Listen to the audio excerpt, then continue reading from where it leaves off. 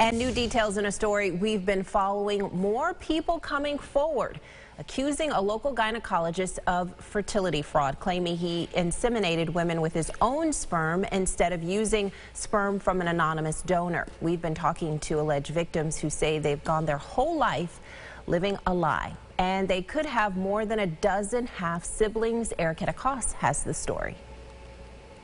Chris Minch of Fairport was reviewing results from a 23andMe DNA test when he noticed the screen showing him multiple half-siblings.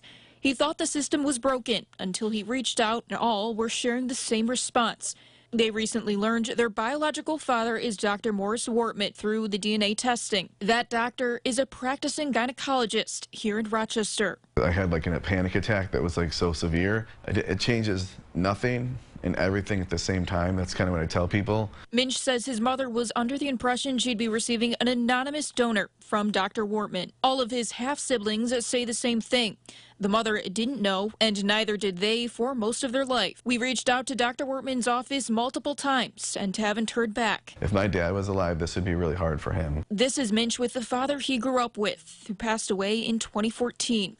But now, puzzle pieces to half of his identity feel scattered. Not only do I not know the medical history of my doctor, there's so many siblings out there that are going to be going through the same thing. And Kara Rubenstein runs Right to Know, an organization advocating for people like Minch and victims in similar cases. She says it should be a fundamental right to know your human identity. But in the U.S., there aren't many laws protecting this idea. The bills that we have in the New York legislature right now, they make it a sex crime for a doctor to use his own sperm.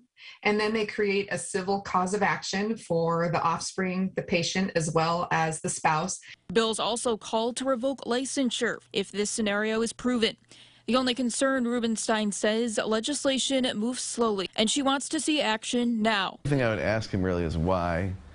That's it. I would just want to know why. Time heals everything, and to some degree.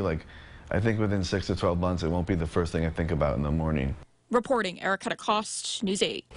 Thank you, Erica. One of Minch's half-siblings is suing Dr. Wortman for medical malpractice. The woman says she actually saw Dr. Wortman as a patient before learning he was her father.